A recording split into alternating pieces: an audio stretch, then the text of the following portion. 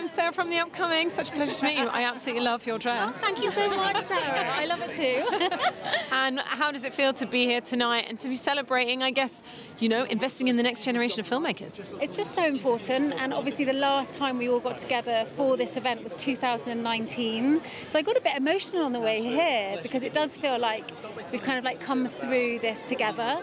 And for me, supporting the next generation of filmmakers is, I mean, there's just nothing more important to me. I do a lot of charity work, but you know, I didn't have any access to film when I was small. I had to really fight my way to get, you know, access to training, access to people that worked in film. When I left, you know, university, I came down to London. I didn't know anyone at all. And so I just think that it's a really important thing to make sure that talented young filmmakers, particularly working class young filmmakers, get access to really good training.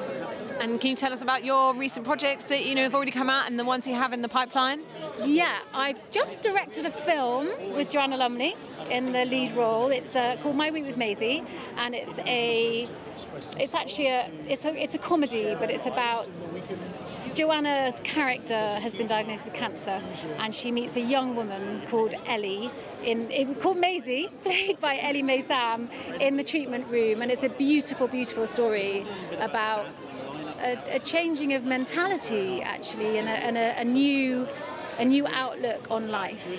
Yeah. And why was it so important to you to tell this story? And I guess, you know, maybe it goes without saying, but why you wanted to work with such, you know, veteran of the screen, Joanna Lumley? Well, Joanna was an absolute joy to work with on My Week with Maisie. It was a real lesson in old school filmmaking. Her behaviour was impeccable throughout, and she's such a talent. And I guess for me, the story,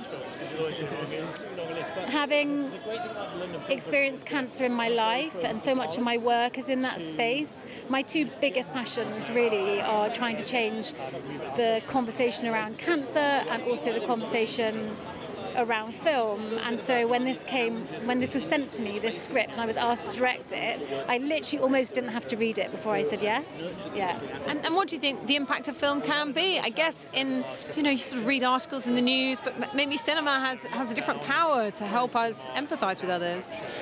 I think it's more than empathy for me. Particularly growing up, I grew up in a working class town.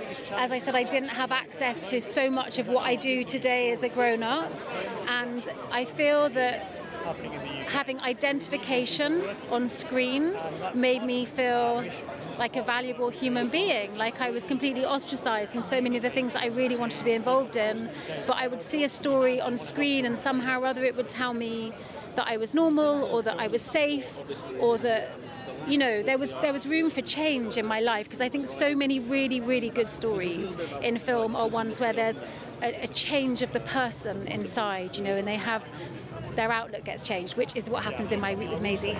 And also I think it's interesting when you have actors that come from comedy kind of doing serious drama. I was talking to Steve Coogan the other day, and he's another actor that kind of, I think, injects that kind of like humour, but actually the other side of humour is that often tragedy, so they kind of go hand in hand.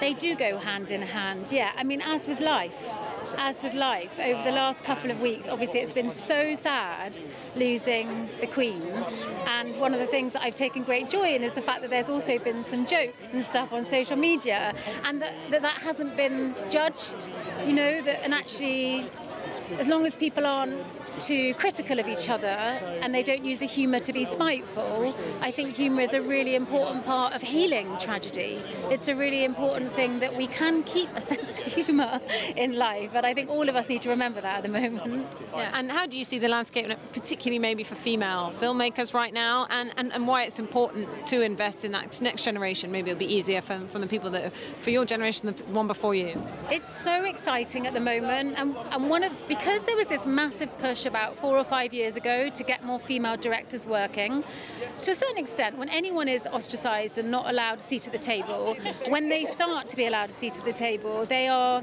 they're not as skilled somehow because they haven't had the practice. And what I'm seeing with female friends of mine who work as directors, and even like black actresses that I know that just weren't getting to work as much as they should do, the first year or so it was like, wow, kind of, you know, a bit skating on ice, and now it's settling down and it's just becoming the norm, which it should be. It should just be completely normal, you know, that everyone gets represented. 100%. Well, thanks so much for sharing all that with us, and really enjoy the evening. Thanks so much. Lovely to chat to you.